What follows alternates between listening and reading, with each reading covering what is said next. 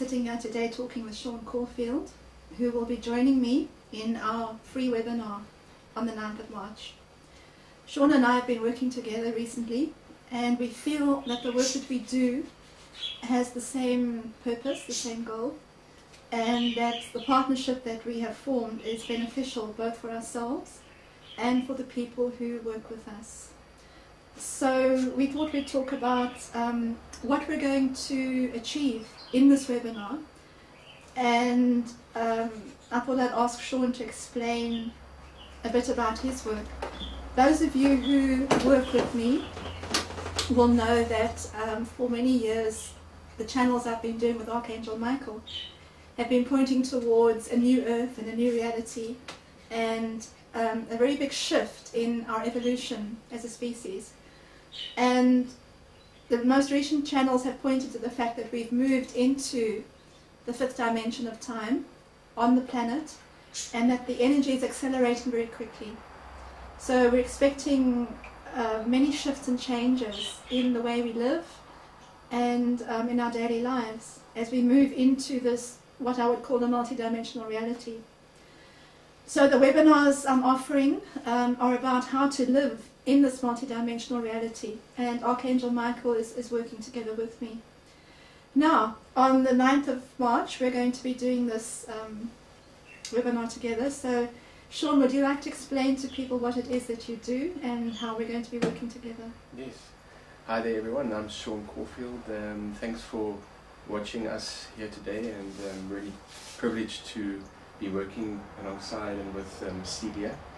And yeah, I've basically been very interested in the journey of the spirit, working on a spiritual plane for the last couple of years, about 8 years, and this took me to wanting to learn a little bit more about myself, and this eventually took me to the Mayan calendar, and I've been studying the Mayan calendar now for the last 3 years, and I went on a journey to Guatemala last year and did some work with the Maya elders, Don Alejandro, Wandering Wolf, and his wife Elizabeth, with a group of people, and it was a really great experience, learning more about the way the Maya people live with the calendar, and also before that, having studied Dr. Kellerman's work on the Mayan calendar for the last 3 years, reading his books, and also hosting him down here in Cape Town, and he did a workshop with myself and a few people, and also a lecture. All this brings me to really want to learn more about the consciousness that we're going through at the moment, and it is actually quite a profound time that we live in, and this brings us all to a point in time that we're coming to now, which is quite profound. It's the 9th wave. This starts on the 9th of March, and it's a big step in evolution. It's a time when we will look at things in a different way, I believe. I believe that the consciousness that we are in at the moment is very dualistic, that we'll be coming to a consciousness that will be more unitary, and will bring in a new resonance for us to be able to see things in a different reality. So, yeah, we're looking at unity consciousness and oneness. Yeah, absolutely. Okay. Yeah. And we were just talking just now about how important it is for people to live in their hearts, yes, and to yeah. really be centered Yes. in this rising consciousness, because many people are finding it very difficult to cope with the acceleration of the energies and the rising of the consciousness. Yeah. So this is what, in our partnership, working together, we're aiming to help people. Yes. To understand, first of all, what's happening, Yes. and then also to give them perceptions and tools for coping with. Yeah, I mean, a lot of people are going through a lot of shifts and a lot of chaos, but it's actually a good thing. Although it might sound crazy for me to say that, but it's all part of the process that we all have to go through to get through to the next stage, and it's letting go of things. And what it is, what I can understand it is it's a shift from being more physically orientated to being more spiritually orientated, and to actually bringing both these perspectives into one, and living from a spiritual perspective, I believe is going to be a very good way to go forward and do the work that you need to do for your own centering, whichever way that is. Yeah, the way Archangel Michael explains it is it's a combination of the cosmic self, the spiritual self, and the physical self, the earth self, and that these two aspects of being connect in the heart. Yes. And when we do the webinar together, we're going to be very much focusing on the heart and the energies of the heart to take us into this ninth wave, as Sean calls it. Archangel Michael talks about the rising wave of consciousness. It will take us from March through to the solstice, and then through the Lion's Gate in August, and culminating at the 11/11 on the 11th of November, which is quite similar to the time frame that Sean is working with, because according to Kellerman's work, it's the 28th of October. Yes. That represents the end of... It's the completion of all the 9 levels, when it is said that there will be a cosmic force that will come down to Earth and be with us, basically bringing in a new reality. It actually is all connected anyhow. You know, what I'm feeling very strongly, we talked about the partnership that we, how did I meet Sean?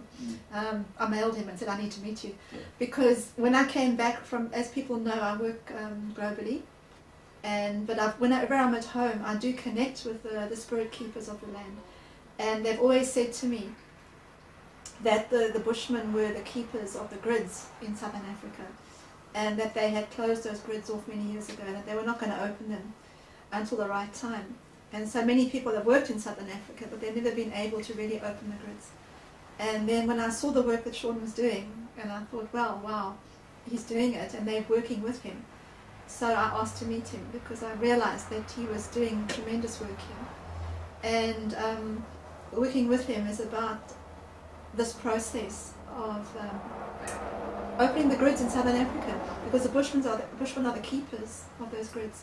And as we're doing this work with them, and as we're talking to people around the world, bringing them into consciousness, this is opening the African grids and bringing Africa back online as a being of light, because Africa is the most amazing continent and has the most incredible energies, but it hasn't been allowed to show that. And as we start this process, what's happening in Egypt, in the Middle East, and what's happening now at the root, is all part of this tremendous shift in Africa. So Sean and I are working together to assist in this process and in bringing it into people's consciousness, so that people understand what is happening here, and hopefully will be interested in helping us, because it's just the two of us. And we're doing what we can, but we're hoping that people will become interested in helping us to help these indigenous people who for so long have not had any help, the help that they need. So is to bring the north and the south into alignment. You know the prophecy of the eagle and the condor, Yes. which applies to the Americas, but I think it applies also to Europe and Africa.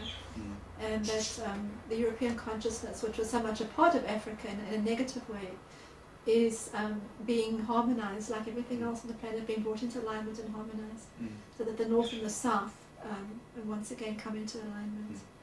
It's a very important part of this process. Sand from the Kalahari with the Bushmen.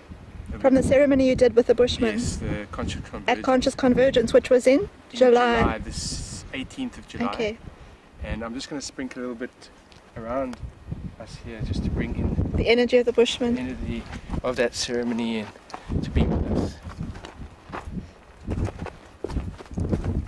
And the sage that we're burning here is from Israel. It was given to me as a gift.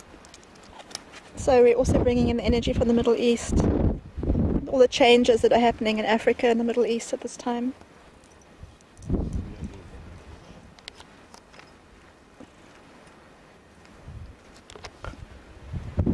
Drum. Okay, so we're going to do some drumming to connect with the energies of the place.